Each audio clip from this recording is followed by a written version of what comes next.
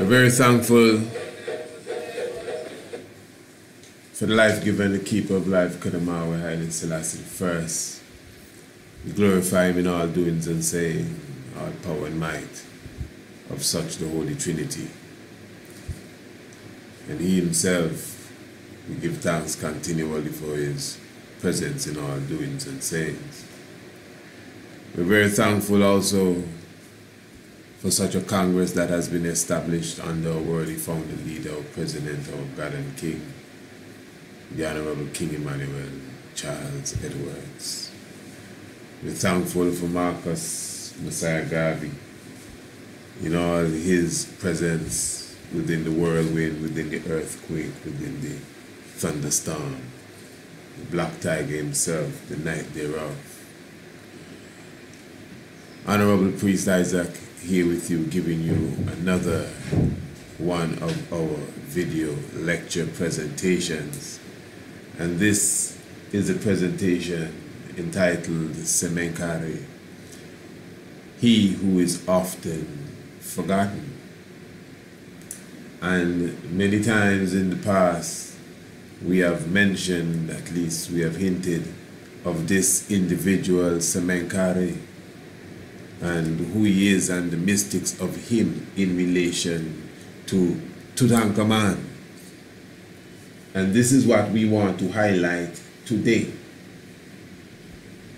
Now what we're going to do, we're going to bring the story to life by going through a few of the paragraphs in the first chapter of the book entitled Act of God by Graham Phillips, the true story of the greatest cataclysm to shape civilization.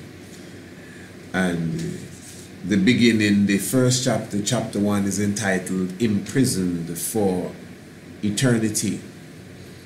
And I read, in the early days of 1907, the wealthy American lawyer and amateur Egyptologist Theodore Davis was leading an archaeological expedition in Egypt's Valley of the Kings, just across the Nile from the ancient capital of Thebes. His team included his cousin Emma Andrews, who acted as his personal assistant, the painter Joseph Lyndon Smith, who was there to visually document any new discoveries, painter, okay, and the professional archaeologist Edward Arton.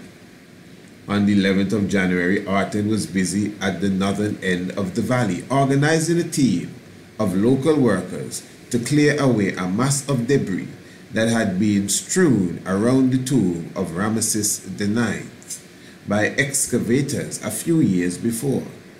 About 9 meters to the south of the tomb's entrance, where the rock face was almost vertical, the workers unexpectedly discovered a deep infill trench that had been cut into the hillside centuries ago. Arton initially assumed that they had uncovered a ceremonial gully which originally formed a part of Ramesses' tomb. However, when they began to unearth pieces of broken pottery predating Ramesses' 3,000-year-old tomb, it quickly became apparent that the trench must be a part of a second and older excavation, an undiscovered tomb. So they went into and they obviously began to dig into the tomb. I'm skipping a few paragraphs here, as you know, this is somewhat lengthy.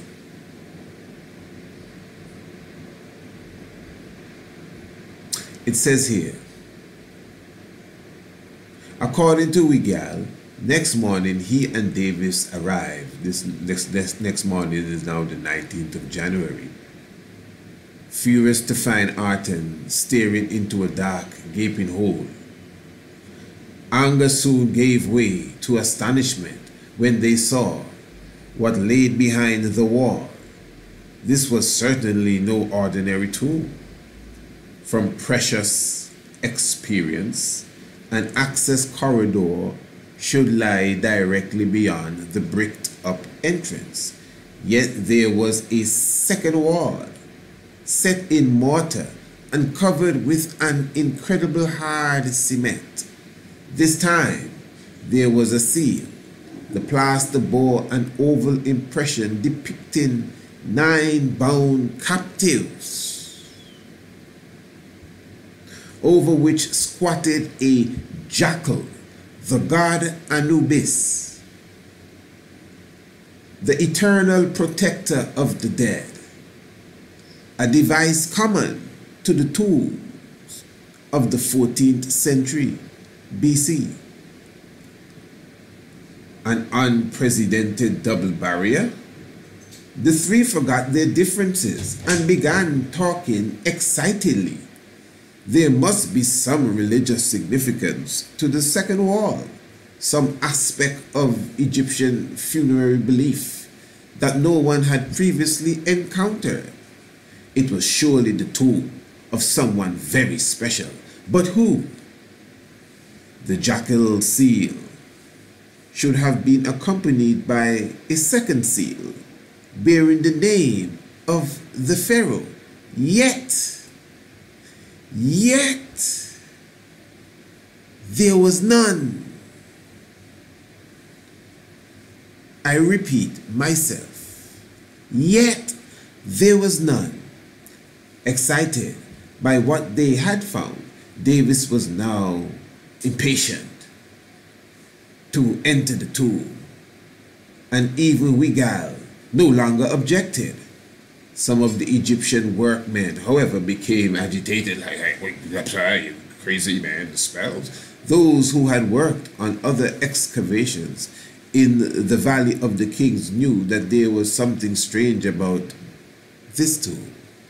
Some voiced concern over unfounded rumors of deadly booby traps, concealed pits, or crushing stone blocks, while others were afraid of dangers of a lesser earthly kind. Let me see here. Okay, let us see it from here. What transpired is certainly an episode of some of some of the strangest, behavior of professional archaeologists in the annals of Egyptology. Instead of a methodical sifting through the rubble between the two walls, followed by a careful dismantling of the inner wall stone by stone, that should be expected from leading experts in their field, the three ordered the second wall to be demolished with the kind of amateurish pickaxing that only ever happens in the movies. I'm telling you. Today, the rushed entrance into this mysterious tomb is considered the sloppiest. Wow. Today, man, the rushed entrance into this mysterious tomb is considered the sloppiest, most incompetent excavation ever undertaken in the Valley of the Kings. So then, as the dust settled for the first time in over 3,000 years, the light penetrated the dark passageway beyond. Okay, I'm going to skip a little of all of that poetry. Good, Ramesses did this and that. Okay, let us hear this.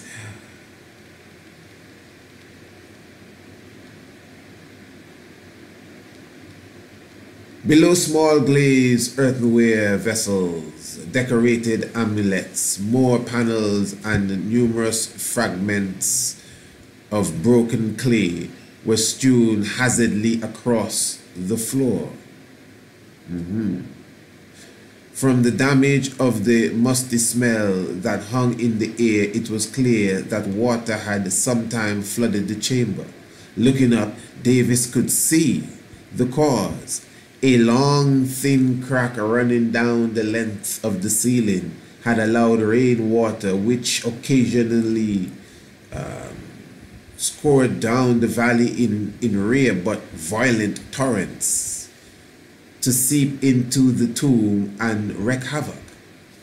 Fortunately, not everything was damaged. Davis was relieved to discover that on the opposite side of the chamber there was a deep recess, about 1.5 meters square, well above what had once been the water line, upon which stood 4 undisturbed jars of polished white calcite, with beautifully wrought stoppers in the shape of human heads. Canopic jars made to contain the removed internal organs of the mummified body.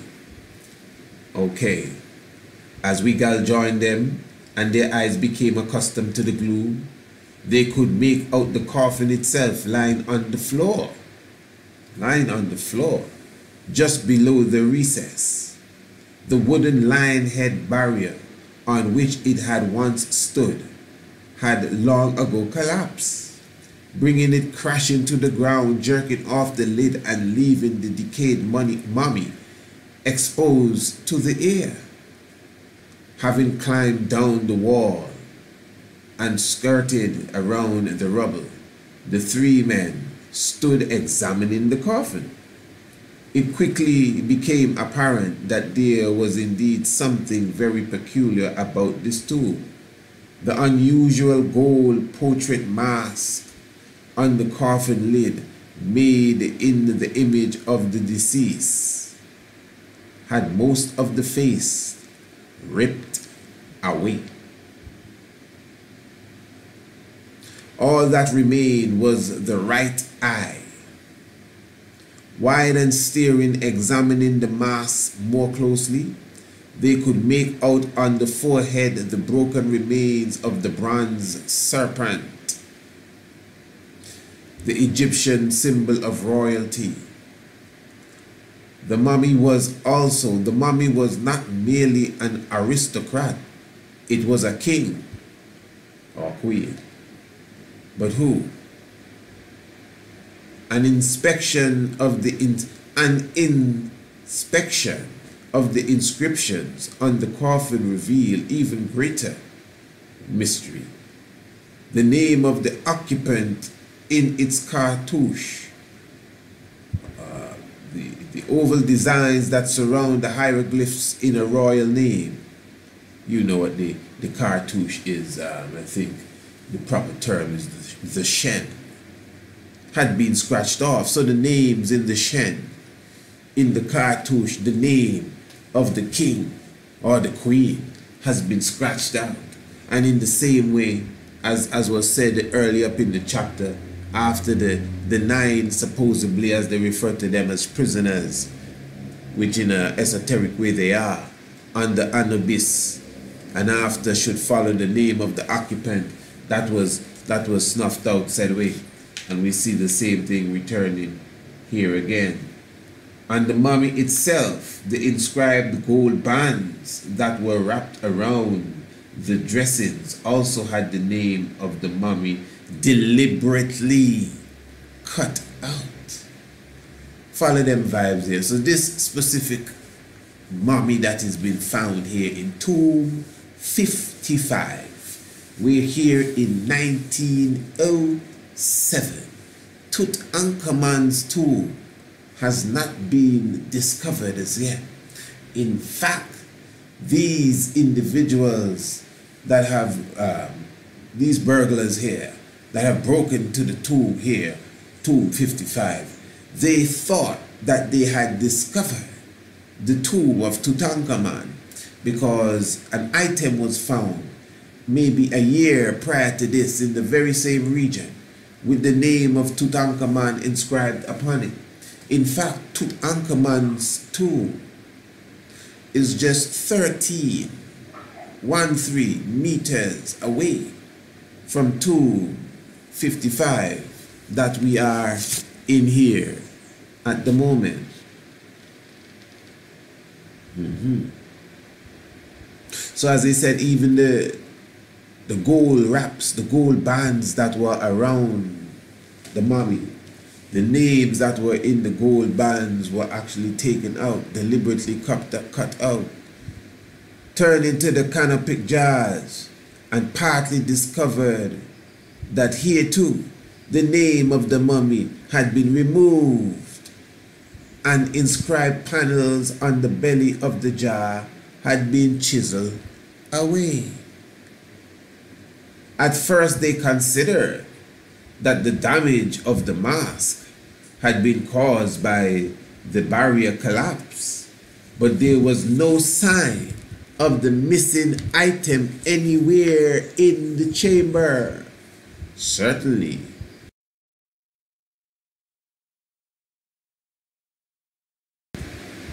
the obliteration of the name cartouche could not have been accidental. There was only one conclusion.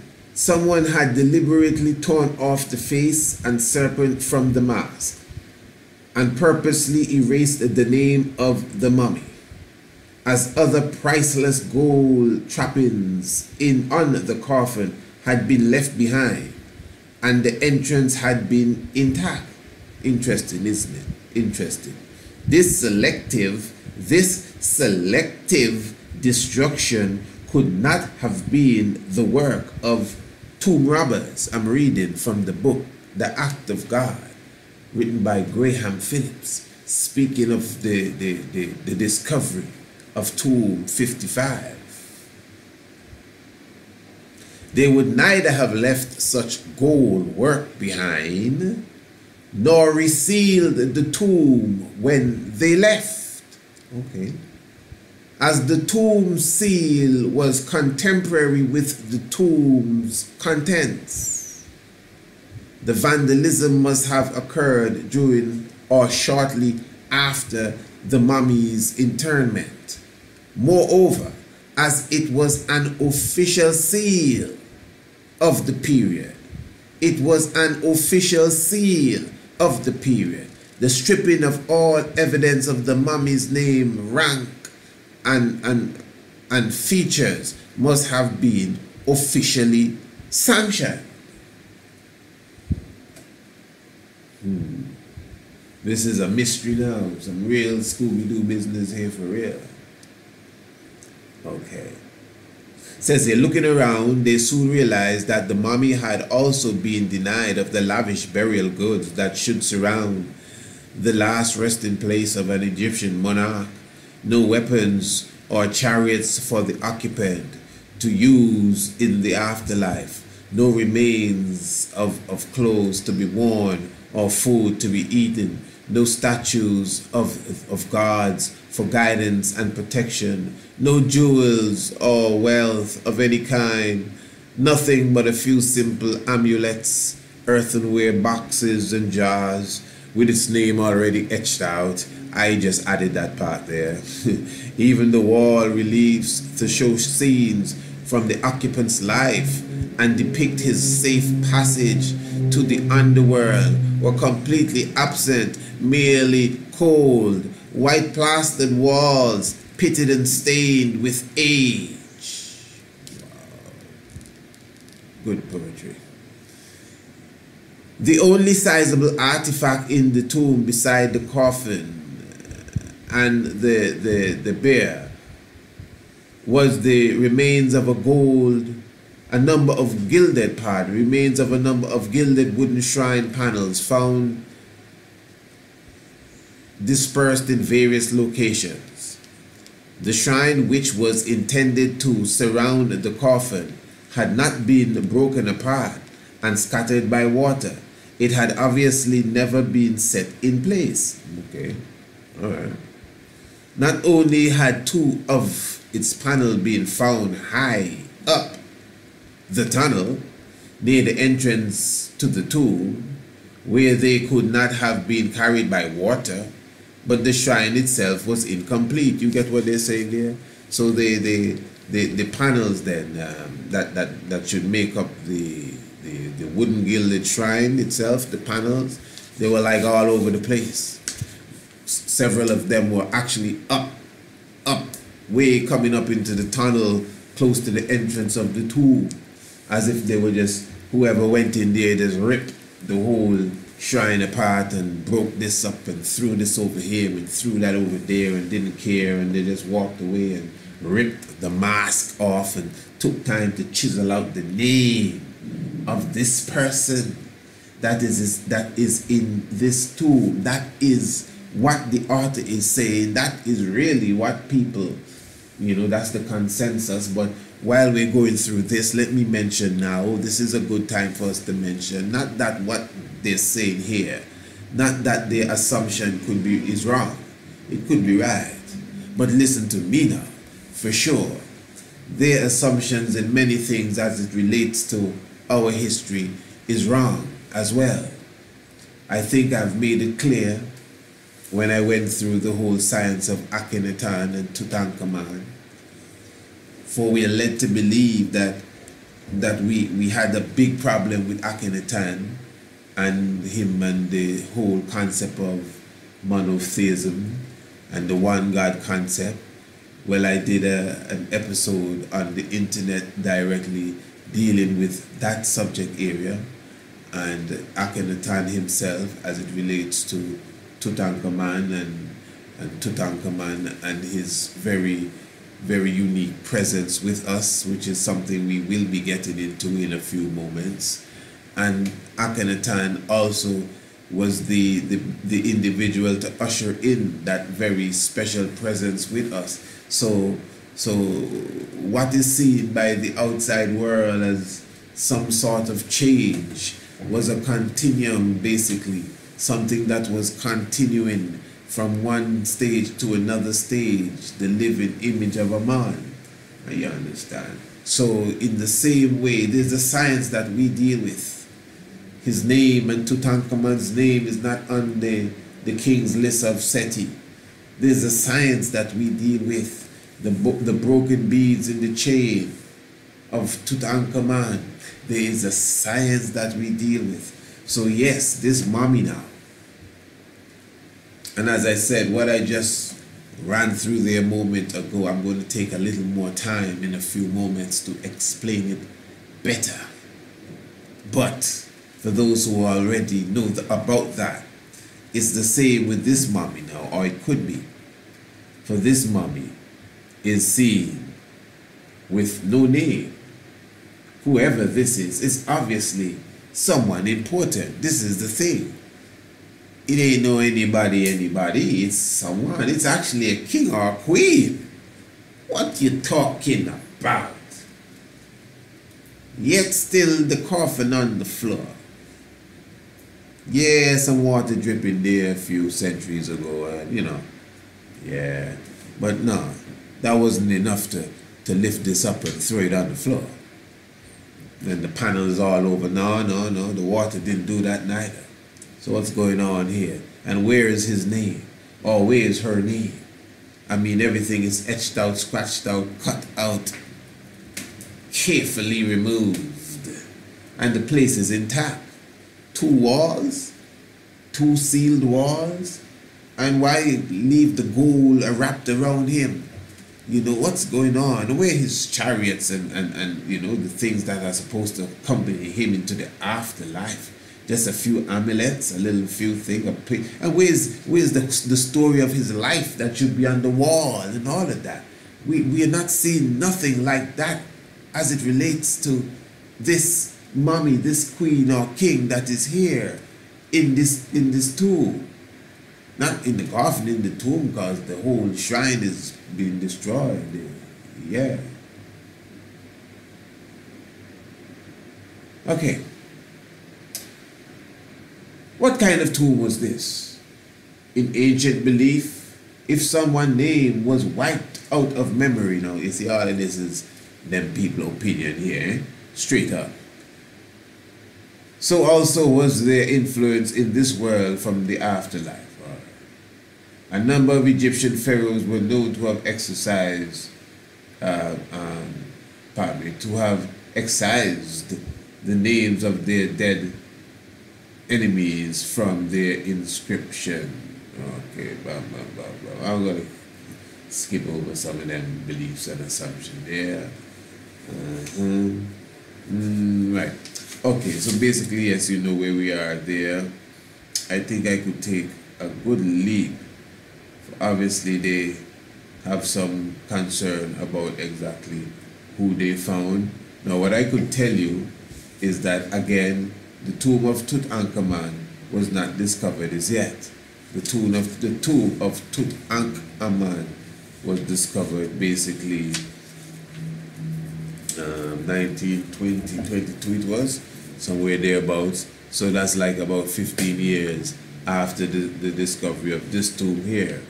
So, okay, for example, here it says 15 years after, 15 years later, and only 13 meters from the entrance. Now listen to that. And only 13 meters from the entrance of the mysterious tomb discovered by Arten, Tutankhamun's tomb was again discovered, this time by Carter himself. This tomb was filled with the myriads celebrated burial goods and magnificent wall paintings, which made it abundantly clear that it was the real tomb of Tutankhamun, who then lay in the tomb that Arten had discovered. Who then laid in the tomb that Arten had discovered, a tomb that was secured with Tutankhamun's personal seal. Now, you see, here we go again. Now, that 13 meters from the entrance, so if you walk out of this tomb, tomb 55, and you walk 13 meters, now that's mystic. You just walk straight into the tomb of Tutankhamun. Now meditate on that. Hold that thought as we continue to furnish this discussion that we are having here. So we see now that the tomb of this individual is sealed with the seal, the personal seal of Tutankhamun. And on the magic bricks you had the name of Akhenaten, and on the panel you had the name of Queen Tai. So there was this confusion as, so who is this person then? Which one of them is in the tomb? In 1907, even before Tutankhamun's tomb had been discovered, Davis concluded that the mysterious mummy could not be the now famous king, as it was clearly that of a woman. A woman? Yes, a woman. When they first unwrapped the ancient bandages, the first thing they observed was the position of the arm. See this. The mummy had been embalmed in the pose normally associated with queens of that period. What is this pose? With one arm folded across the chest and the other arm by the side, instead of both being folded across the chest like a king. Now, what does that sound like? That's when the Bobo Shanti woman pray. One arm across the chest and the other arm to the side. You understand? So it continues to say the mummy also wore a queen's crown, as evidenced by the first published report of the mummy made by Walter Tyndale, an observer at the unwrapping. Like everyone else, he took the body to be a female. Her dried up face, sunken cheeks, and thin, leathery looking lips, exposing a few teeth, were in ghastly contrast to the golden diadem which encircled her head, and the gold necklace that partially hid her shrunken throat. Okay, is that so? Beside the fact that the mummy's arms were in the attitude of a woman, and around its head was a gold band bearing the image of the vulture. The same headdress showed frequently, in contemporary portraits of queens and princesses. Both the coffer and on the coffin and the figure on the carved stopper of the canopy jar were depicted with the hairstyle affected by court ladies in the period. Arton, however, emphatically rejected all evidence that the mummy was a queen and not a king. It seemed to everyone that his obsession to outdo Howard Carter and to be the first to discover Tutankhamun's tomb was completely clouding his judgment. All right. What Tutankhamun's entrance seal had evidenced, however, was that the body had been entombed sometime during Tutankhamun's reign. I want us to really follow this. Approximately between 1347 and 1338 BC, as Tutankhamun's queen was known to have outlived him. Davis decided that the mummy was Amenhotep III's wife, Queen Tai, who he believed had died during Tutankhamun's reign, as the stopper heads of the canopy jar was usually made in the image of the person whose organs they contain. Davis drew attention to their similarity to the statues of the queen. However, a stone toilet vase found in the tomb was actually inscribed with her name, as were other tiny amulets found in 2 small boxes. What clinched the argument for Davis, however, were the gilded panels forming part of a shrine that was meant to be erected around the coffin. They were decorated in relief with figures of Queen Tai, and an accompanying inscription declaring that it had been specifically made for her. Okay. So now everything here, according to this aspect here of the book, is showing, and this is basically just carrying you through what the archaeologists, the Egyptologists of that time were considering, and exactly what they thought was, before them. All right, let me just skip a few paragraphs because we'll stay on that forever. Within a few months, both Wiegall and Davis were apparently proved wrong. In July 1907, the mummy was sent for a complete analysis to Sir Grafton Elliott Smith, professor of anatomy at the Cairo School of Medicine. He found to his intense surprise that instead of the body of an old woman that Davis had led him to expect, he had been sent the remains of a young man who had apparently died in his early 20s. Other eminent experts were called in, and all agreed that it was unquestionably the body of a young maid, and definitely not that of an older woman. Not only was the mummy not Queen Tai, but neither could it be Akhenaten, as he was known to have reigned for at least 17 years and had been well over 30 when he, according to this book, died. And that's another thing, because this same mummy in question that we are speaking of right now is considered by some scientists to be Akhenaten. Just like Pluto is no longer a planet, this mummy that we are speaking of now that this author is showing you, according to the research that was done in that time, was not only the mummy, not only an old woman, it was a young man.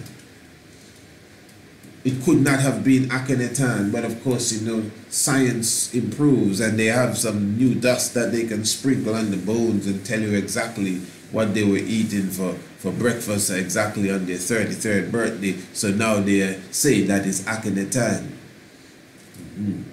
Anyway, let us just continue here as we look to at least seal up the reading, at least for this part. Okay. Although there are no surprising records specifically referring to a brother, let me get this straight, of Tutankhamun, a shadowy figure emerges from Egyptian history just prior to Tutankhamun's reign, who may have been just that. During the last years of Akhenaten's reign, a few carved portraits of the royal entourage, including someone identified as Ankh-Keperure, bearing the appellation of Neferu Aten. Fear is the beautiful god Aten, as this was a title used by Akhenaten's queen Nefertiti. The appellation would suggest that Ankh-Keperure was related to her. As she had no sons, then he was probably a nephew, and possibly Tutankhamun's brother. Ankh-Keperure appeared to have dropped Nefertiti's title at the end of Akhenaten's reign in favor of his birth name, Semenkare. He whom the spirit of Re has ennobled. And as Ankh-Keperure Semenkare, his name appears on a number of stones, fingerings, and furniture trappings found on the site of Akhenaten's royal palace at Amara in Middle Kemet, Egypt. Semenkare, as he is generally called for convenience, appears to have become Akhenaten's chosen successor, as a carved limestone portrait of the two of them side by side, and both wearing the royal serpent, was found on the site of the great temple at Amara in 1933. It also seems certain that he succeeded Akhenaten as a scene in the tomb of Mere, the overseer of Akhenaten's harem at Amana, shows him in the position of a reigning pharaoh with his name enclosed in a royal cartouche. No records of his reign have yet been discovered at this time that we were reading here, although it does not seem to have been a long one. An inscription on a honey jar discovered at Amana shows that Tutankhamun's reign began in the same year that Akhenaten's ended, and a wine jar docket also found at the site, dated to the first year of Tutankhamun's reign, is inscribed with the words "wine from the estate of Semenkare, deceased." Okay. Now, what is very mystic about all of this is that when we follow in science today, for one reason or the other, this discovery is something not spoken of too much about, and they definitely try to suppress it in one form or the other. Plus, as well, not only just trying to suppress it, but now even trying to change the reality of this discovery to make it something else, because there's something outstanding about this discovery here. There's something that this brings out to light that maybe somebody doesn't really want you to know about. So it is tomb 55. And tomb 55 is basically the very opposite of the tomb of Tutankhamun. The tomb of Tutankhamun is filled with gold and other precious metals, and well established as the tomb of a great king. No other findings of a Kemetic king can compare to that which was found with the remains of Tutankhamun. That's a fact. And the chariots and the wagons and the armaments and the weapons and everything thereof was found with Tutankhamun. It was totally the opposite as it relates to Semenkare. Semenkare was found with nothing. Now, how mystic it is that Semenkare's tomb is 13 meters, and we know we are dealing with beyond masonry now. This is the stuff that drops off of the tree that the masons try to catch and act as if 33 and 32 degrees is good enough. No, this is the ancient science. This is where it's stolen from. This science of understanding the metric system. This science of understanding trigonometry, algebra, calculus, and anything you can throw. So 13 meters away, you walk out of the tomb of Tutankhamun, you 13 meters, you walk straight into the tomb of Semenkare. So obviously there's this direct link here already, if you understand. So here we have Tutankhamun now, Semenkare. According to what we understand, this individual that they found him like on the ground.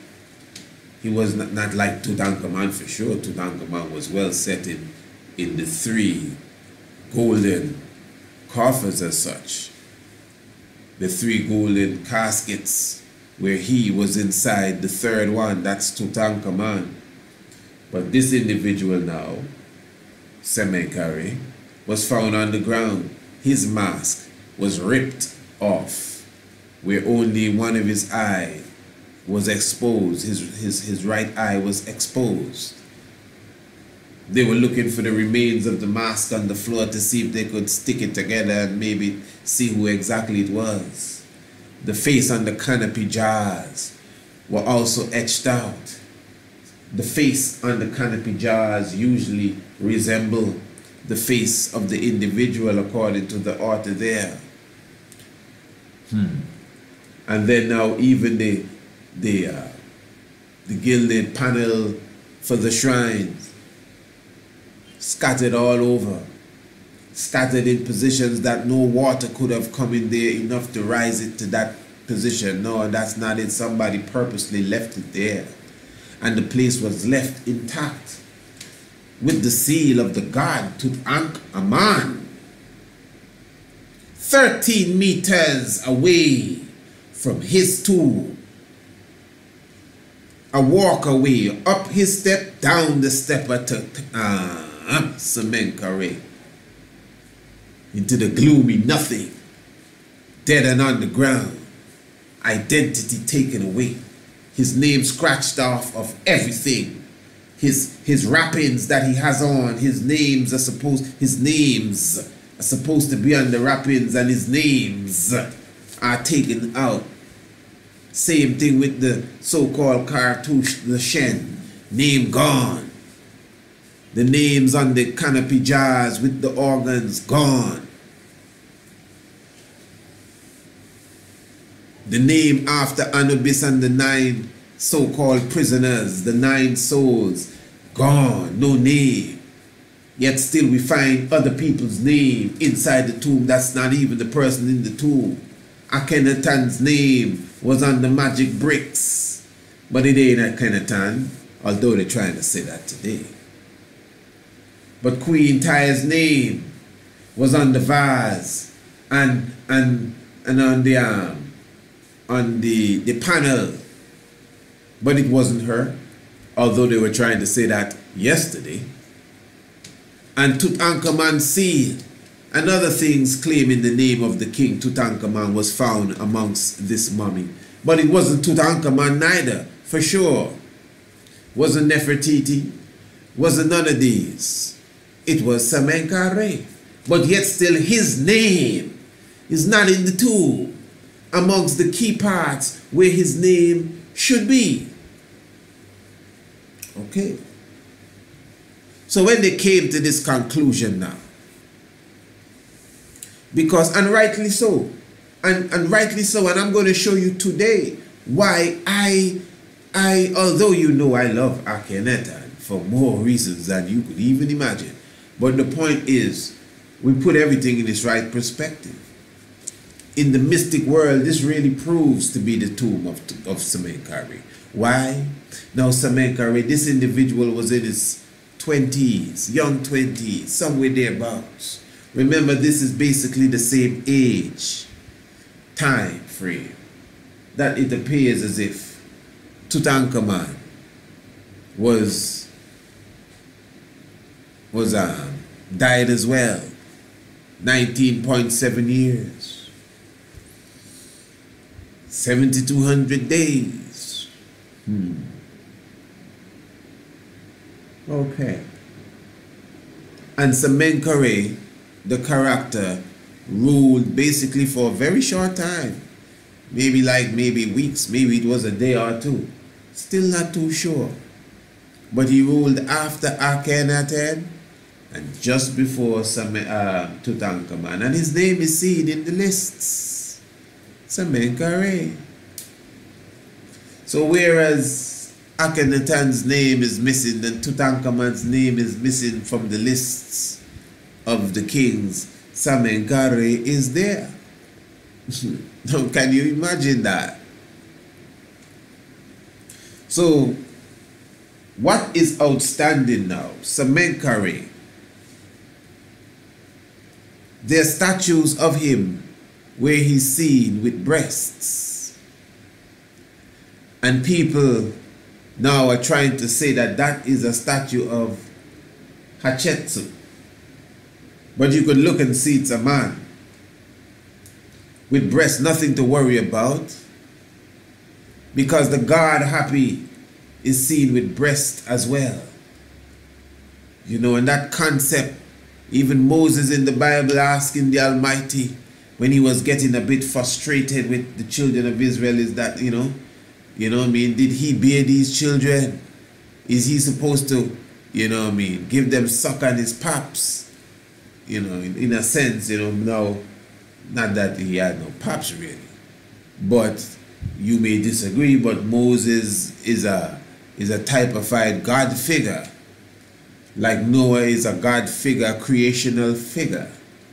You understand? That's why when you read some of these different translations and you get it from the ancient language, you see, okay, this is what it means. So feeding on paps, even the Lord feeds Israel on his paps, doesn't mean like you're really, not paps alone, but the breast itself doesn't mean that you are female or you're a woman, or it's just symbolic in the same way of Akhenaten that you are fully rounded. You know, you are well connected with both masculine and feminine principle, and it's being expressed in a hieroglyphic way. it's being expressed in an allegorical way. You know, it's being expressed in a mythical way, as such, a symbolic way. So you see the king Akhenaten with his hips.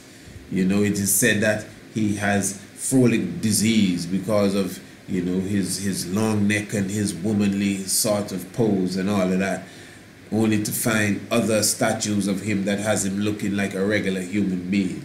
This is Akhenaten, you know. But through Akhenaten is a god figure.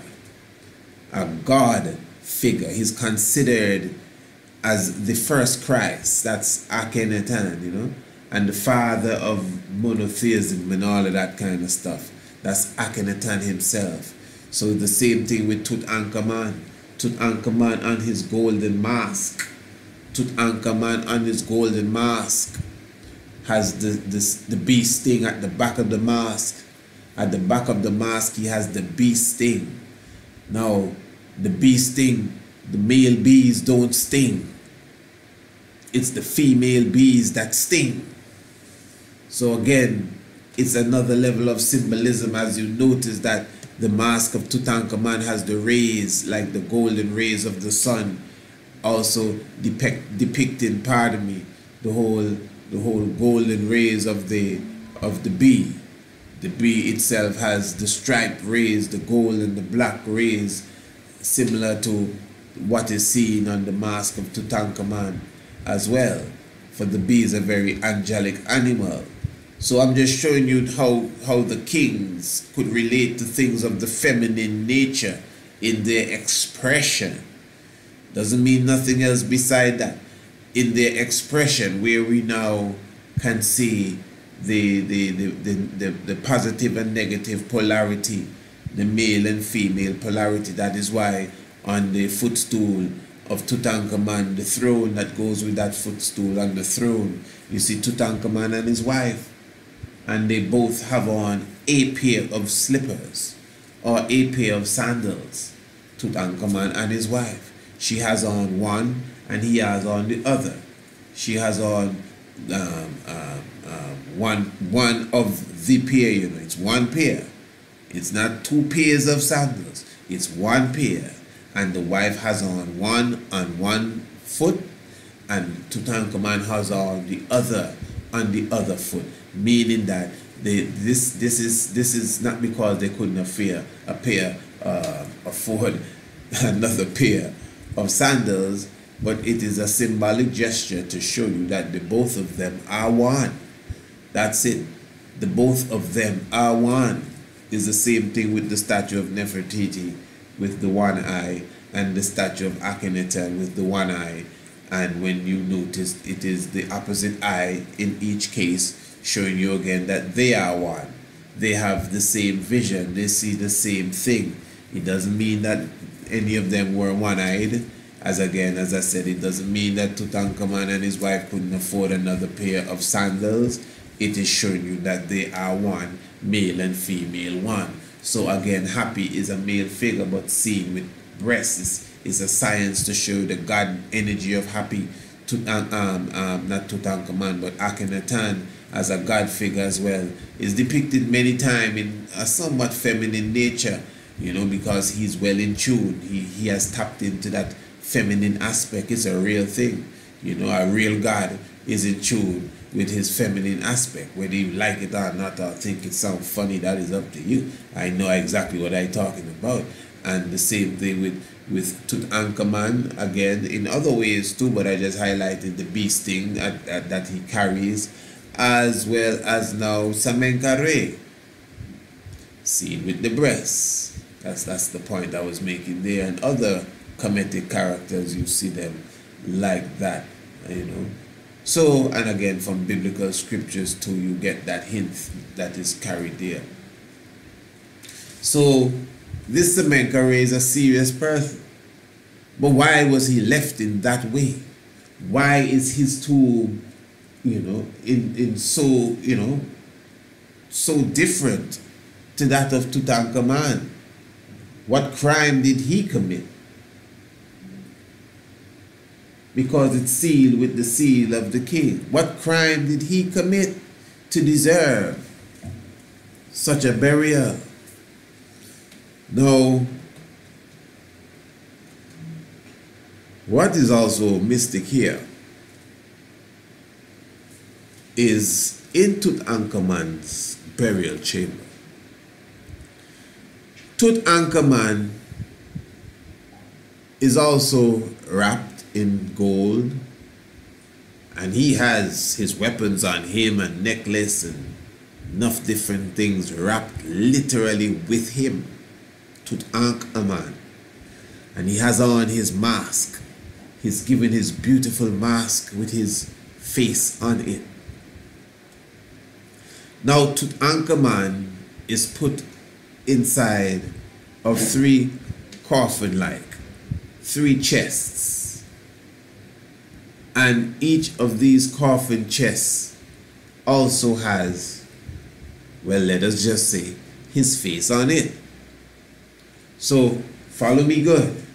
You have Tutankhamun, you wrap his body up and you put on his mask.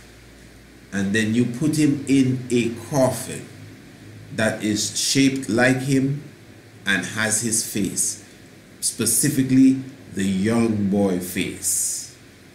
And then you close that coffin, click, and then you take that and you put that in another one that has a face on it. This is the second coffin, or the middle one, or the middle coffin. And then you close that casket there, click, click, click, and that also has a face on it. That also has a face on it. That also has a face on it.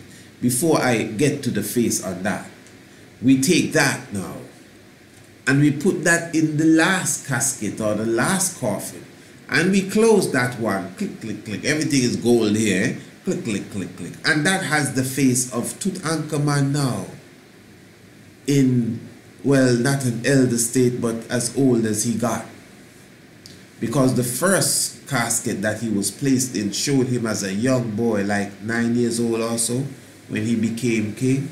And then the third casket or coffin shows him at about 20 years old when he was taken out, or when he passed on, according to the history of our understanding from the records that were discovered, you know. So you have him at his most elder stage, and you had him at the age, a young age, basically, when he became king, in the first coffin casket and the third coffin or casket or coffin, whatever you refer to it as. Good. So the second one now. The second one should, I guess, be somewhere in the middle of 9 years old and 19 years old. Now, when you examine the second coffin, the second casket that Tutankhamun's goodie, his remains, were placed in, that second coffin is not Tutankhamun. It's not a question of it doesn't look like Tutankhamun. Man, it is not Tutankhamun.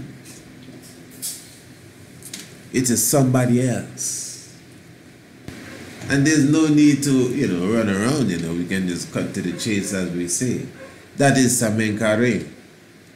And when you observe the other statues of him, you could see it is the Semenkare. Now, basically, the book, The Act of God, that we were reading from there highlights all of this. But the question is now, what's going on here? Now, this is obviously something that is overlooked by many. You wouldn't really hear no one talking about that.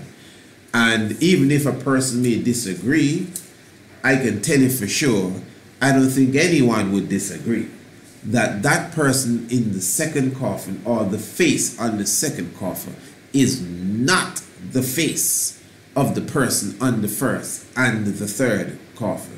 The person on the first and the third coffin is the same person that is seen on the mask that is worn by the person that is wrapped up. I would totally agree with you. But that second coffin is somebody else. That second coffin is someone else. That's Semenkare. And whoever it is, let us hold on here. Hold on. I want you to be with me good, you know. Tutankhamun in my book is not a regular character. Tutankhamun represents one of these divine spirits that are long awaited. When I say long awaited, like we've been waiting for 2,000 years for him. And after him, we're going to be waiting for about the next 2,000 years for another one like him. And then after that, maybe the next 2,000 years for another one like him. Tutankhamun, to me, represents one of those type of characters. We may not understand his purpose in history. We may not see what he has done that is more outstanding than anyone else in Kemetic history. In fact, we will quickly put the Ramesses and the Setis at the top of the line because of you know the general field marshal general expression across the earth and across the kingdoms that were close by to that of Kemet at the time. I could understand all of that. But because I like to delve into the unseen and the metaphysics, we are speaking of all hail the feathered snake. I'm talking of Tutankhamun. We are speaking of all hail the cycle of the sun. The throne at the age of 9, 7,200 days, directly connected with Lord Pakal, who also came to the throne at the age of 9. The feathered snake, the cycle of the sun, the 11-year sunspot cycle in a human being. That is Tutankhamun. That is he. The footstool says much, much more. That is he. The footstool reveals the mask of Lord Pakal with the Olmec and the man with the beard and the locks and the man with the beard and no locks. That is he, Tutankhamun. Don't take him for a joke. Ask Howard Carter. Ask Lord Carnarvon. The lights went out in Egypt when he died by the bite of the mosquito that bit him when he came out of the tomb of Tutankhamun. Lord Carnarvon, and we can go on and on. How his dog howled at his death, and the snake ate the bird when they discovered the tomb of the feathered snake, the flying serpent. A snake ate his bird. Carnarvon, the man that sponsored the discovery of Tutankhamun. So Scooby-Doo, where are you? All of that stuff you see them portraying the cartoons. And the mummy coming out of the tomb running you down and the curse of the mummy and all of that. Didn't you hear me say in the book that we just read, The Act of God, that the Egyptian workers were like afraid to go into the tomb, like, no, we ain't going in there. You okay? We ain't going in there. To give you $500 more. Oh, let's go. Come on, brother. Pick up the axe. Yeah. But the point is that they understand that something mystic, not just booby traps. Them you know booby traps. Them is spirit traps, brother. The unseen world. The unseen world. And as it relates to Carnarvon and those that were playing around with the tomb of Tutankhamun, we can go on and on and on and on. And we've done programs on that. We have done lectures on that can be seen on the internet, that can be seen on YouTube. I could direct you directly to an episode we did on the YouTube dealing with the so-called curse of Tutankhamun. It's right there, just check it out.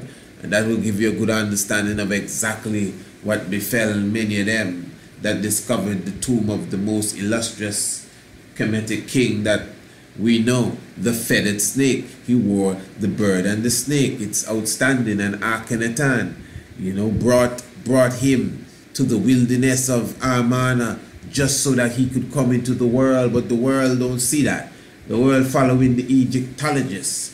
And this said that, and that said that, and Finla Petrie said that, and Bud said that, and this other fella says that, and some of us even run and say that too. No, Akhenaten is a god, and respected as a god. Nobody hated him. Oh, they destroyed this and they scratched out his name. You see the same hole again. Nobody can deny what I'm saying. Akhenaten himself took the capital from Thebes, brought it to Amana, Tel El Amana, created the city of Akhenaten, and created the concept of the Aten, the one God concept as the world now sees it as. The Aten was seen as the sun, with the arms stretching out and touching Akhenaten and his family. I want you to follow me good. Touching Akhenaten and his family. And the Aten was the sun, looked like Ra. But you see, the only thing is that Ra had the snake running across while the Aten had the snake looking straight towards you. Very interesting.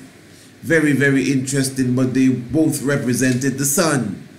The sun, the cycle of the sun, the halo, the sun again. One thing, the sun. Because all the Kemetic God in the Amun age and the Kepra age and the Kunu age and all of that, they all rolled with the sun. You comprehend? So according to Egyptology, a funded so-called science, we are to believe that Akhenaten came and flipped the script and changed everything and did away with the Amun statues and did away with this, that, and the third and Kepra and Anubis, and he didn't want none of that. Just give him the ball in the ball of fire in the sky, the sun. In fact, he don't want the regular rock. He gonna twist it a bit and give it some arms and turn the snake another way, and he created Aten. That is what Akhenaten did, and he grew up in the family of the Amenhotep. His name was Amenhotep. You know, he was an Amon, but he dropped all of that and picked up the Aten. That's how serious he was, and he changed the city and went somewhere else and created a whole new vibes and gave birth to the feathered snake and gave birth to the cycle of the sun and gave birth to Tutankhaten, the living image of Aten. And then after nurturing the Tutankhaten, he came off of the seed. And Tutankhaten became Tutankhamun, the living image of Amun. And according to how we read the history, reinstated the Amun worship. Of course, because Amun himself is here. The living image of Amun.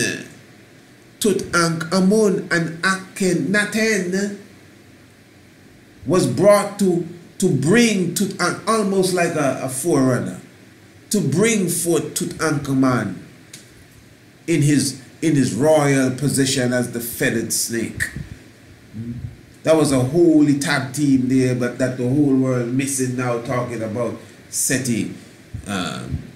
Seti left out Akhenaten and Tutankhamun out of the list of the kings.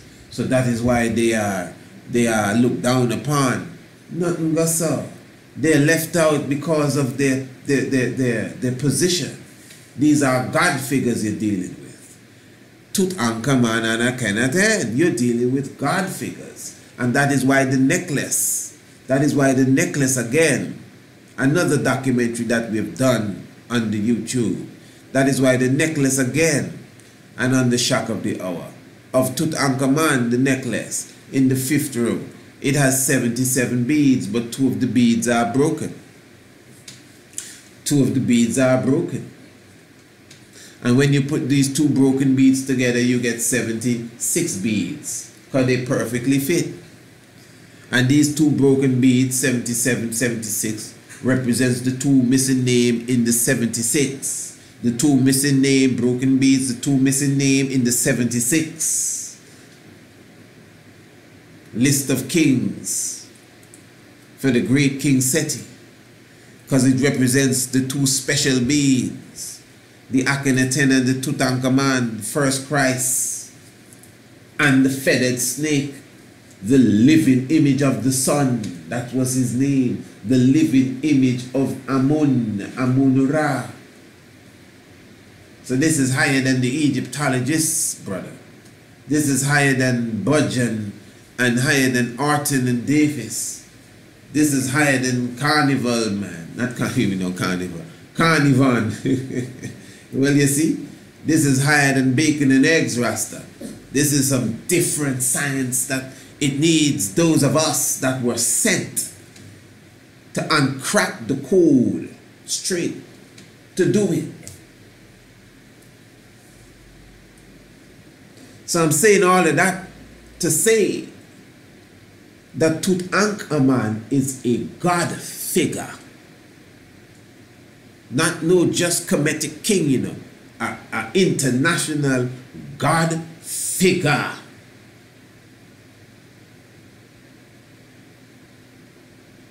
Line up with Buddha, Christ, anybody. A God figure, a feathered snake of the highest accord. Seen in all the halls of the mystics and the esoteric. Tutankhaten, the Tutankhamun. So when you see that fall that the king wear, the Kemetic king, usually you just think about Tutankhamun right away. When you see that headdress, you think about Tutankhamun, right? Because, you know, he's the most famous of the kings. He made that famous. He's illustrious. He has the most gold and everything around him. And again, he's seen with the snake and the bird, which is outstanding. It is not the same with the other Kemetic kings, that he's unique.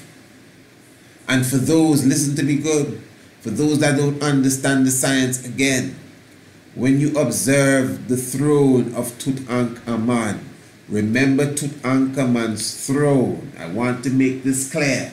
Tutankhamun's throne was established for him, obviously, after Akhenaten came off of the scene. So when Akhenaten came off of the scene, he took the name Tutankhamun. So he was no longer Tutankhaten. Am I clear?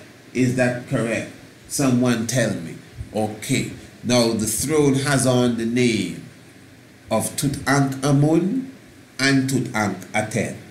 That's the throne of Tutankhamun. So somehow he's still connected to his past.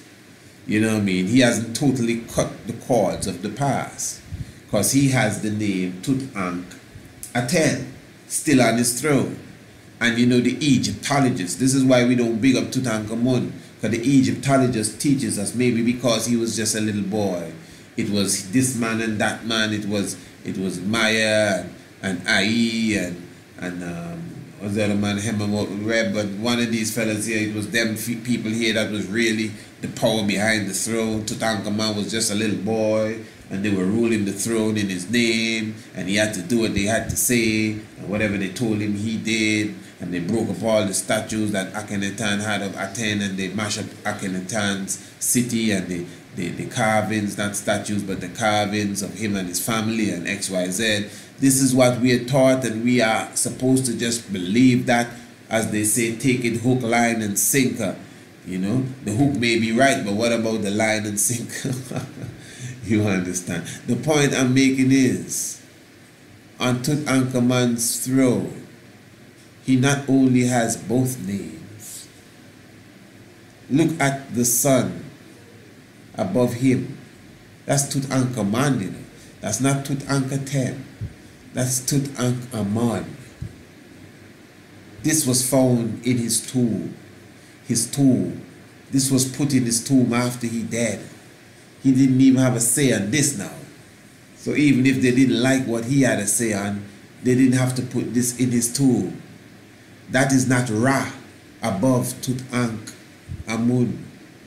That is Aten. That is Akhenaten's God. What is Akhenaten's God? doing on Tutankhamun's throne. Not only after Akhenaten has disappeared, years, at least 10 years after Akhenaten disappeared. Because when Tutankhamun died at 19 or 20, according to some, all of these things that were placed in his tomb, I mean, look, there is Akhenaten's God. What is Akhenaten's God, who we hate so much? What is his God, his sole and only God?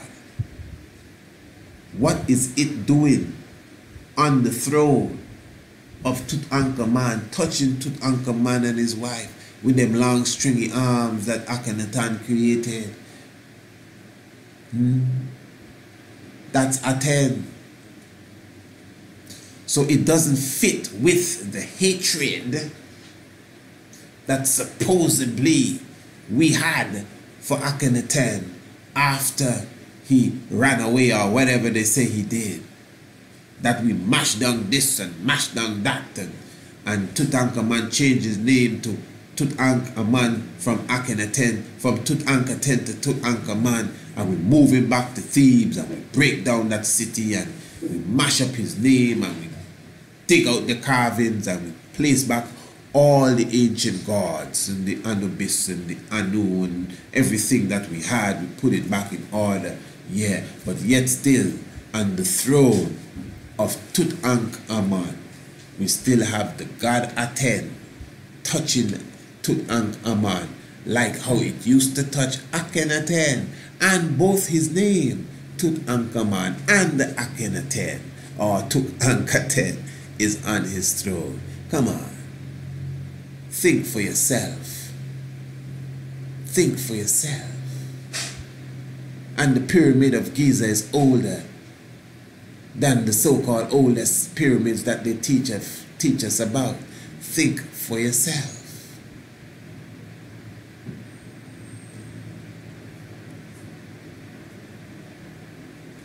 Yeah.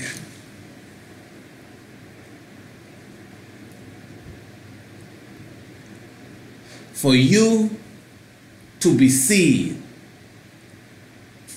in the clothes, that's what I call it, the clothes, the apparel, the garments, for you to be seen in the garments of Tutankhamun with the snake and the bird on your head, you have to be somebody very special. For you to be seen in the clothes of Tutankhamun with the bird and the snake, that's the cycle of the sun. That's the cycle of the sun. That's the feathered snake. It's Tutankhamun alone that is the feathered snake, not even Akhenaten. Not even Akhenaten is seen with the feathered snake. Tutankhamun is the feathered snake. The cycle of the sun, linking him up with the Lord Pakal, the ultimate man, linking him up with the Gautama, linking him up with the link up, linking him up with the King of Kings, linking him up with Negus and Nagas. When they discovered the tomb, the God went and visited it, you know, man. A lot of things history don't tell us. Certain things and artifacts, they couldn't move until the king come, you know. A lot of things history has not told us. But we will get to that, because we have a lot of programs we have to do on the diplomacy of the emperor to prove to you that he was God Almighty in the political world. And I'm speaking directly of, even as I said, when we talk about directly the whole aspect of even the Knights of the Garter ceremony. We went beyond that when we showed you the depths of what is considered the wise Haile Selassie I, a Mason and all of that. On the governmental level. But Tutankhamun directly linked with Haile Selassie. It is factual. And we all outlined this in the documentary 7, for sure, when we made the connection with the footstool of Tutankhamun and the mask of Lord Pakal. And we show that there is an ancient man directly aligned with the prophecy that Tutankhamun, the young boy figure, was replaced by this ancient man in the mask of Lord Pakal. Because remember, Lord Pakal himself, Lord Pakal represents the feathered snake of even that aspect. Lord Pakal represents the Quetzalcoatl even of that world. And Lord Pakal in his mask, that jade mask, is very outstanding, extremely outstanding as it relates to the future coming of the Olmec, as we show the connection in the Night of the Black Tiger to be that of Marcus Messiah Garvey. It is undeniable. I mean, I can't do the Night of the Black Tiger now, but the Night of the Black Tiger is there. You watch it, I don't think you can even, I mean, no one can stand up and say nothing. It's Marcus Garvey that represents the Olmec of that time, this time, and the time to come. The link directly with Idi Amin, and Marcus Messiah Garvey is directly linked to Haile Selassie I, and how we made that link, not just through modern history, but with the mystic world. So even the three in the mask, the Lord Pakal and the Tutankhamun and the Gautama Buddha in the mask of Lord Pakal have seen in this time to be Marcus Garvey, Haile Selassie, and the Honorable King Emmanuel Charles Edwards. And we have taken our time to, I would say, prove this in the documentary again 7, the divinity of the Honorable King Emmanuel Charles Edwards, as well as the master of ceremonies himself, the Night of the Black Tiger itself, specifically, as the Night of the Black Tiger directly shows the link between Marcus Messiah Garvey and the Olmec in that full aspect thereof. So I'm just showing you that without a doubt, Haile Selassie I is directly connected with the Tutankhamun figure. Haile Selassie I is the Tutankhamun in such a time. And that alone brings another aspect, another flavor to this reasoning and this discovery here, wherein Tutankhamun again has a specific look. And I'm saying that the snake and the bird that is seen in the portrayal of Tutankhamun is extremely important. Now, for another person to be seen inside the casket, the tomb, the coffin, the portrayal of another one, casket number 2, the face of another human being, again wearing the clothes of Tutankhamun, that is an extremely serious statement that is being made. For Semenkare to be seen in the clothes of Tutankhamun is an extremely important statement. Now I'm saying this, that Semenkare obviously in his own tomb was not seen to be worth anything. He was not that important that we should have even left his name. So much so that he was on the floor and the coffin was broken up, the shrine was destroyed. The names of the others that were associated with him was left intact, but his name directly was totally taken away. And we already noticed that this was a king, this was a ruler, this was a monarch, but yet still was treated as if he was nothing. All that was supposed to be given to him as a royal monarch, as a king, was taken away. The chariots and the weaponry and the beds of gold and the jars and the food and all the other things that would accompany you into the afterlife, and even the remembrance of life and family life and your growing up, and even the period that you ruled, all of this would be seen on the walls, and there was nothing for him. It's just not important. His face was ripped off. You couldn't see a picture of who was behind the mask, and the name etched out of the canopy jars. There was nothing. It took us to go through the forensic and to go through science and higher technology to figure out that this is Semenkare. This is he who ruled after Akhenaten.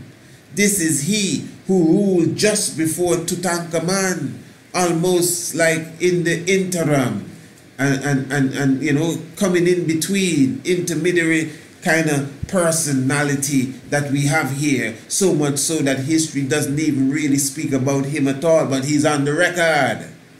He's on the record. And obviously he seems to be seriously forgotten, often forgotten, despised to some degree, at least so it appears. But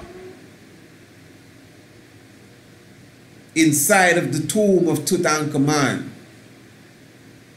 a tomb wherein, if you walk out of Semenkare's dark and dreary tomb and walk 13 meters, you walk into the illustrious tomb of who could be considered his twin, for their age was basically the same when they passed on, although one was a few years prior to the other.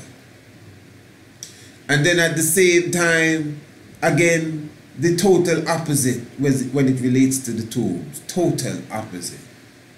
Full of life, joy, gold, and other precious metals and things. The tomb of Tutankhamun. But to your surprise, when you open casket number 3, which has a picture or the face of Tutankhamun in his most elder stage, you see casket number 2 that has the face of Semenkare, the fella from the dreary tomb. And when you open his casket, you see another face with Tutankhamun in a young boy face, look, somewhat figure of the 9-year-old. And then when you open that casket, you see the body, the goodie of Tutankhamun, wrapped in gold with the gold mask on his head. And the mask looks just like the face in casket 1 and the face in casket 3. But it doesn't look like the face that is seen on casket 2, because the face on casket 2 is the face of Semenkare. But he is ordained or adorned, pardon me, yet ordained in the apparel of the king Tutankhamun, down to what is unique to Tutankhamun, the snake and the bird.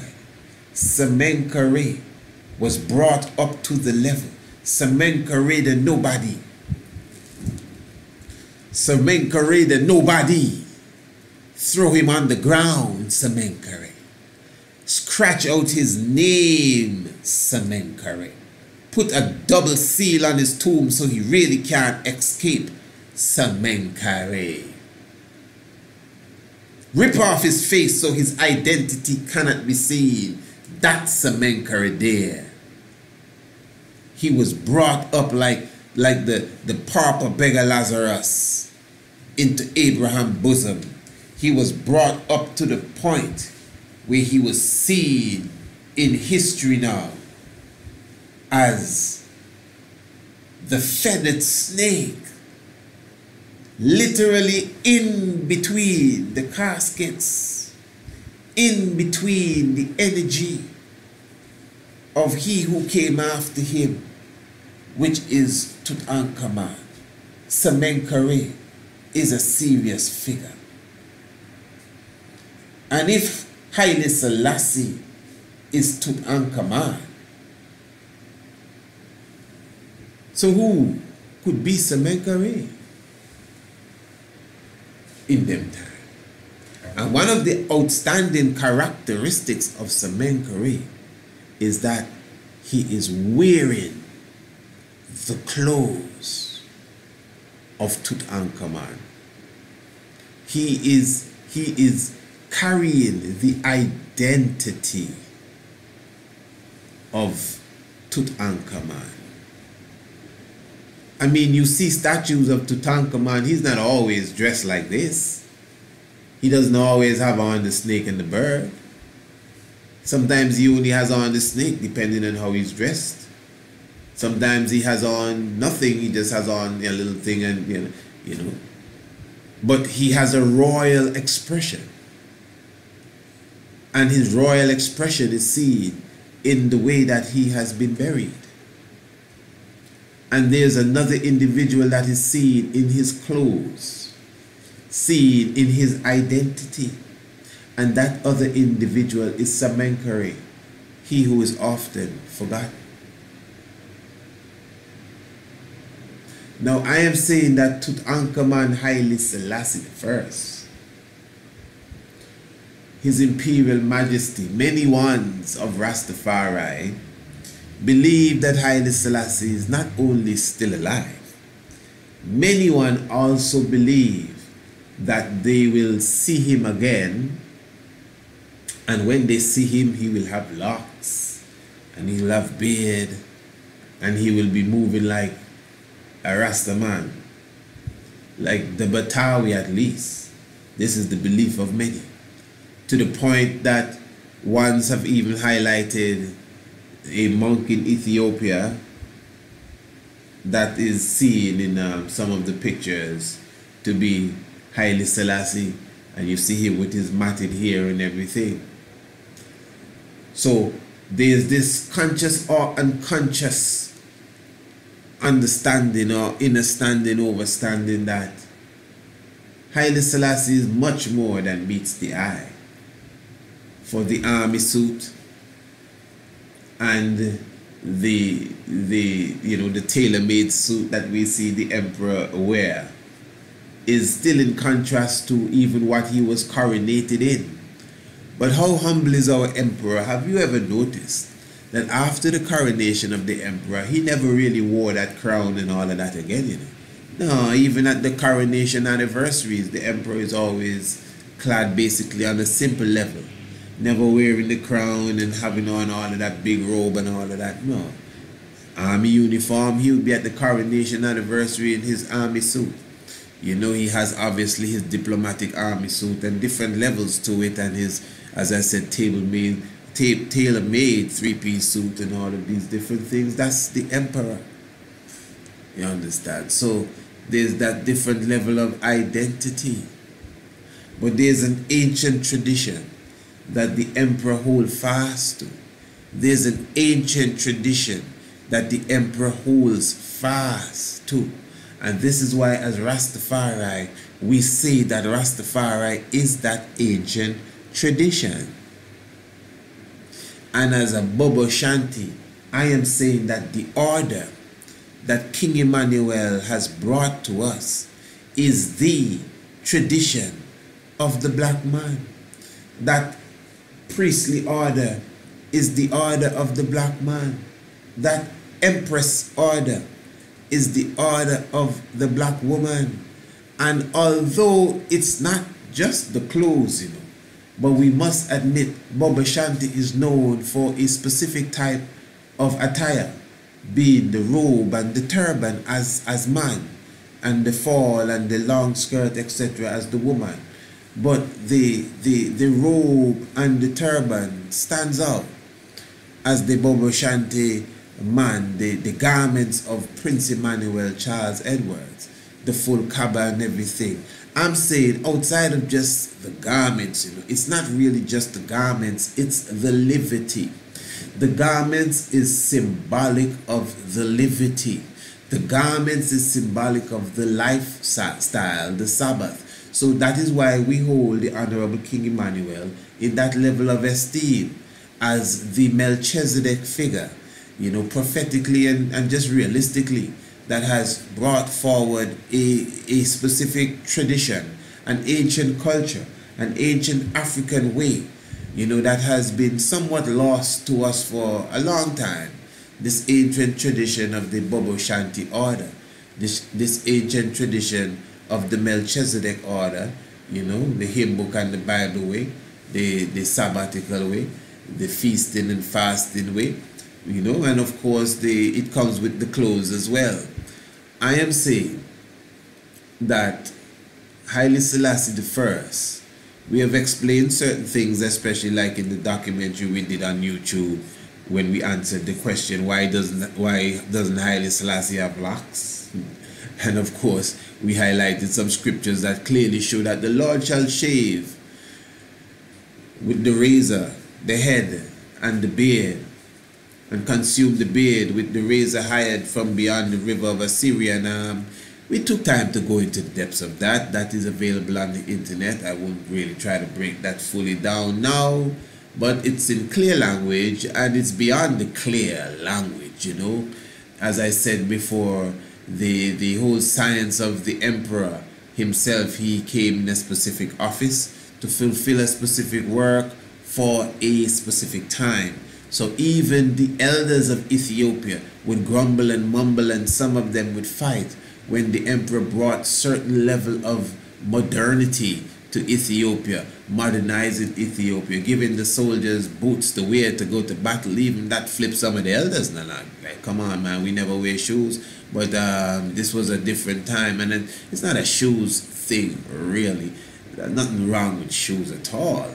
But the point I'm making is that there are certain levels of this advancement that definitely is not really fully African. His Imperial Majesty himself said that we are introducing the uniform for our army. It is of the European fashion. I've read that. The European fashion, and I mean, but I'm just saying all of that is symbolic also of shaving with that razor from the city of the heathen. That's what Assyria is, the city of the heathen, It is very symbolic, very deep, and I said we took at least an hour plus to break that subject area down. That is in the archives. You can go on the YouTube and see that documentary, Why Doesn't Haile Selassie Have Locks? It gives you a great understanding of, because a lot of these subject areas, it's not just to answer a question. It's the great understanding that goes with it. So I'm saying all of that to say this is why now, even as Bobo Shanti, we see Prince Emmanuel as the individual, not bring his own thing, and he doing his own thing and he make up his own thing. No, the order of King Emmanuel is the divine order of Haile Selassie. That's how we see it. I mean, that's how we have to see it. How else do you think we would see it? Like it's his own thing? That divine order of King Haile Selassie I, not the army clothes, not the feathered hat, you know what I mean, and Not the three-piece suit. You know what I mean? No disrespect, but not even the Orthodox Church. You know what I mean? And you know, remember the emperor is on a different level altogether, no, man. All them banquets with the heads of states and roast duck on the table, and you know, I mean, it's a different thing. He's the king. That is why we recognize the priest. That is why we recognize him that brought us that ceremonial order in this unique dynamic time that we're living in history, as the elements of the three came together, the king and the priest and the prophet, straight up. And the king himself, as I said, showing you his domain. The Knights of the Garter ceremony, his domain. Entering and coming out of Windsor, the first to put on his hat, his domain. But yet still now, that priesthood order, that's why one Melchizedek came to the west and met the other Melchizedek that was living in the hills for 7 years, according to the mysteries of Melchizedek. You know, so there we have now the Honorable King Emmanuel as that Melchizedek figure again, expressing the true order of Haile Selassie I, expressing the true order of the original man. And that is why we would speak of the visitation of 1966 and 1970 and the connection diplomatically and the UN and the OAU to show that direct link, you know, with the Ethiopian Empire and monarchy and the EABIC, that Congress established by, again, the Honorable King Emmanuel Charles Edwards. And all of that link is not by mistake. So from our outlook, basically, it's not really for everyone if they do not believe. It's just up to you. But from our outlook, the order that King Emmanuel Charles Edwards brought to us is the order of Emperor Haile Selassie I. So if you're looking to see Haile Selassie I again, you will see him in his order of choice, which I am saying to you would be the order of the Sabbath keepers, dressed in white in robe and turban, the order of King Emmanuel Charles Edwards. This is my humble outlook on philosophy and theology. You understand? That's why we see King Emmanuel as the Christ. So in other words, King Emmanuel is wearing the clothes of the emperor. That is the emperor's order that he is teaching to us. He is teaching us how to be priests and kings unto the Almighty God. All right. So this is why now Tutankhamun, in his tomb, there is another figure in the tomb that is worthy enough to be seen in the apparel of the king Tutankhamun. And this other individual that obviously is worthy enough, Semenkare, he who is brought up to the throne of Re, he is ennobled by Re, by Ra, by the Almighty Eye. This individual, this Semenkare, is seen in the clothes of Tutankhamun. He's seen as a feathered snake, but just 13 meters across the street. He's on the floor. He's beaten down. His mask is ripped off. We don't even want you to know about him. They etched out his name. Nobody for talk about this one here. Put a double barrier on his tomb so he can't escape. Leave everybody else's name so we can confuse them and let them think it's he that did this and she that did this and they that did that. Yeah. He is despised, rejected, spat upon. His own received him not. They refused him. But the Almighty himself, the feathered snake himself, said, no, he's my chosen. He's the one that I elected. Line them up, 31 Rastafari. Because this represents Rastafari on a whole too, you know. Line them up, 31 Rastafari. This is Tutankhamun speaking. Them is my people. They look like me. Line them up, let me give them 31 gold medals. That's Semenkare. 31 Semenkares line up in a man to receive the gold medals from Haile Selassie I in 1966, the 21st day of April. Because we were seen in his image, but not really in his likeness, but we were seen in his image. But he that was seen in his image and his likeness was the first to receive his gold medal. That's the Honorable King Emmanuel Charles Edwards. It is he that has the order to teach us the way of the spiritual aspect of Haile Selassie I. It is he directly, specifically fulfilling the prophecy of he that is often forgotten amongst his own, even amongst the authorities, but held in high esteem by the highest himself. King Emmanuel Charles Edwards is Semenkare. I am positive. Holy Emmanuel I, Selassie I, Jah Rastafari. So we give thanks for such word song, and we give thanks for such overstanding, because as we do, it's like mathematics. If Haile Selassie I is Tutankhamun, which I think we have proven in other documents, even today I think we prove that, but even in other documentaries we've definitely proved that. If Haile Selassie is Tutankhamun, well, they've got to be somebody in that time or this time that fits the description of Semenkare.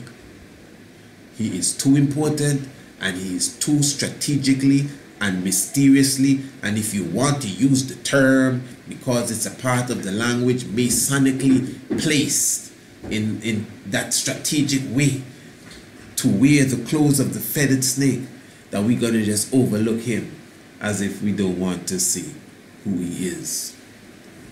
So we definitely give thanks for the life giver and the keeper of life in all good doings and all good sayings. An individual that is beaten down, that is left, that is turned aside, but yet still just 13 meters, 1-3 away. Therein you can find the difference, the contrast in that of Tutankhamun. And really, let me say, as I take a sip of water passed to be my chief of security,